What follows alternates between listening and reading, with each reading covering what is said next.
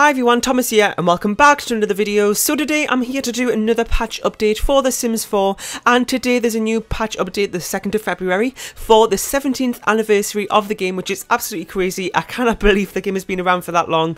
So I'm going to give you an overview of what we've got in the new update today. There's two main things, being a new redesigned main menu, and they've also added a new t-shirt, as you can see from this picture down here, for all ages into the game as well. So we're going to take a look and create a sim to look at that as well.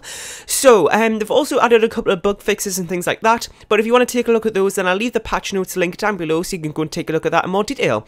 So let's take a look at the new home screen here. So we've got these buttons here we've seen before. Well, this one, these two used to be the little plus and the save icon, which used to be up here, but now they're over here as words.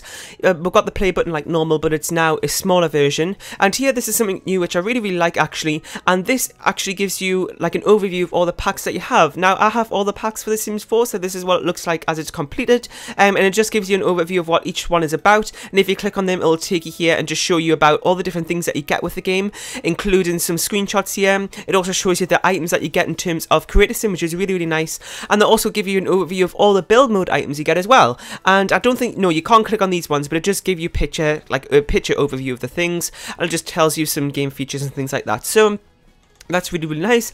So you got the play button like normal. You can load your game saves. You got new game, which will take you into Create a Sim, which you're going to look at now. So we're now in Create a Sim, and we're going to take a look at the new t-shirt. Also, I've got to mention, but on screen as well, you also have the gallery icon and this normal button here, which gives you your main menu. It gives you your menu so you can look into the options and things like that, which we had in the previous version of the home screen. So now we're going to take a look and Create a Sim, like I said, and look at the new t-shirt that we got. So I'm just going to scroll through here and find it. It'll probably at the top somewhere. Okay, I might have a bit of trouble finding this, but let's just scroll through and see if I can see it quickly. There it is right there. So this is, it doesn't have a special icon for it or anything. It's just giving you a basic overview of the t-shirt here. So let's take a little look at what we get with it. So it just shows you some of the classic items and things associated with the Sims that we'll all know. So up here we've got the Freezer Bunny, we've got the Tragic Clown, the Garden Gnomes, Plum Bob, Grim Reaper, we've got the llama, we've got the alien adoption thingy, grilled cheese, we've got the bear thing that came with outdoor retreat,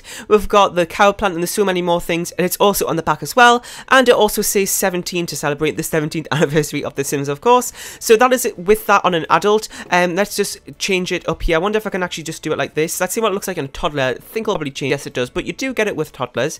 Let's just go into tops, and there it is there on a toddler, exactly the same, just scaled down a bit as well. Let's take a look on child, on a child. So let's do that.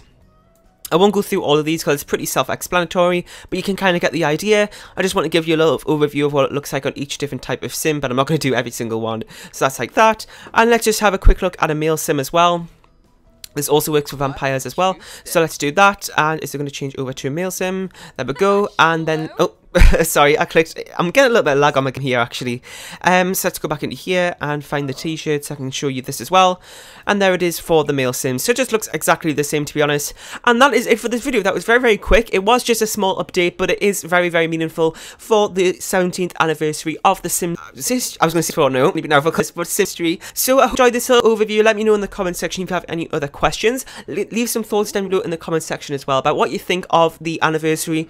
I want to hear a bit about when you started playing, what's your favourite packs and things like that. Just tell me about your history with The Sims. And that is it. So thanks for watching. Make sure you give this video a like, share and subscribe if you haven't. And I'll see you all next time. Bye.